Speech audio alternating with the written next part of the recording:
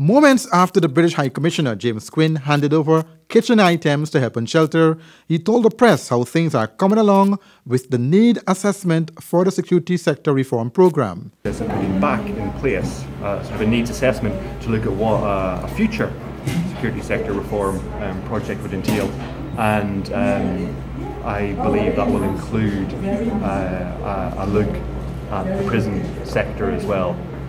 So certainly what the needs assessment mission who are currently in town will do, I expect to include work on the prison service. It was in October of 2015 when James Quinn announced at a press conference that the British government is currently working on an assessment aimed at restarting the security sector reform program here, that the program would restart under a US $550 million aid to 8 Commonwealth Caribbean states.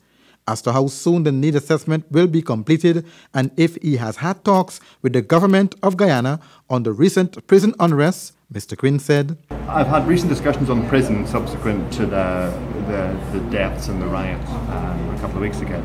I expect the sort of action plan and security sector reform and what we do going forward to be completed probably by about the end of April.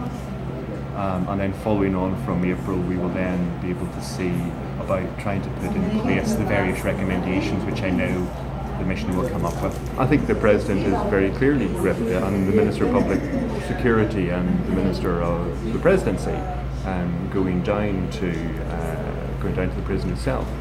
I think they're doing a very good job in a very difficult circumstance, and certainly I think the level of violence that broke out was unexpected for everyone, so I think the response has been good and appropriate.